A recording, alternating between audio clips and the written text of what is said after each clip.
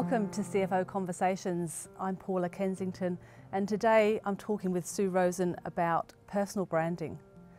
Personal branding, I think, is a real buzzword and has been for a little while now.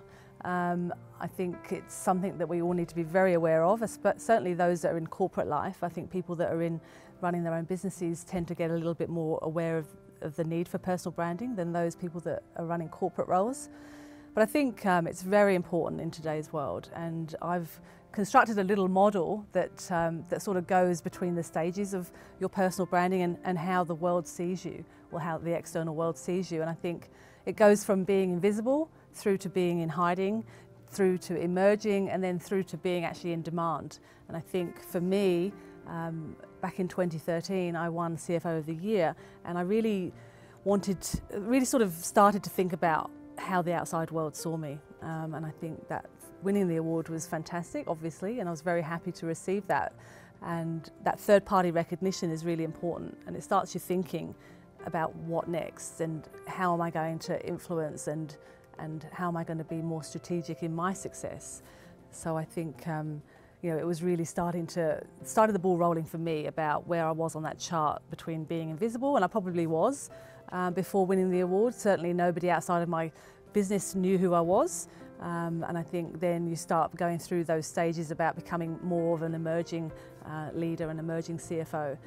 If we think about a nice little seedling that's cutting through the soil, it's about starting to wake up to yourself, and I think that's really important from a personal branding strategy. Sue, what are your thoughts? Yeah, absolutely. I think too many of us in corporate life in particular, finance can be a very, very busy function, and we get completely engrossed in being head down, bum up, and the doing, the day-to-day doing, and we forget, until we come to the position where we want to look for a new role, we forget that in order to get that next role, whether it's within the organisation or elsewhere, people want to know who we are and what we stand for and what we bring to a role. So a lot of the work for me that I do with people is very much about working from the inside out to help them build their authentic leadership presence. I think also we were discussing earlier around people's LinkedIn profile. So that's mainly the first sort of filter between the inside and the outside world. And a lot of people have said to both of us, well, if I start updating my LinkedIn profile, it looks like I'm looking for a new job. Well, make it a part of your annual strategy to actually make sure that your LinkedIn profile is up to date all the time with your record of achievements or what your values are, and even a new picture. So it actually looks, like you. And if someone's reading it, it sounds like you.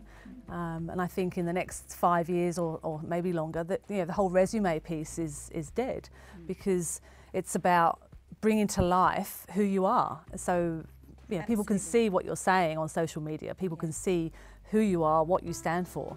Yeah, absolutely, Paula. And I don't think anybody hires anyone anymore without checking out their LinkedIn profile. Absolutely. When we set up meetings with different people in different roles, whether I'm working as a coach or doing some CFO consulting, we check people out on LinkedIn before we meet them. So I think that's really important, and as you say, when people take that view that I only do that when I'm looking for a job, well, that becomes a self-fulfilling prophecy, that it becomes that's how you present yourself. If you can present yourself all the time in that way, you also might find new opportunities that you haven't expected. Yeah, exactly. From somebody reaching out to you to have a conversation about a new opportunity. Yeah, I think so. And some tips about how to perhaps think about your LinkedIn profile. Back in 2013, when I started really seriously thinking about my personal brand, I actually was doing a SWOT analysis on myself. So what are my strengths? What are my weaknesses? What are my opportunities? What are my threats? And we all do this in our jobs as finance leaders, but we don't consider ourselves in the same way. So I think it's really important to think about that and to think about where your weaknesses and your opportunities are, to actually then start thinking about a strategy. And I know we'll talk about it in a further episode about thinking more strategically about how you might close those gaps. So definitely want to work on your social media profile and think about how the world sees you. It's important.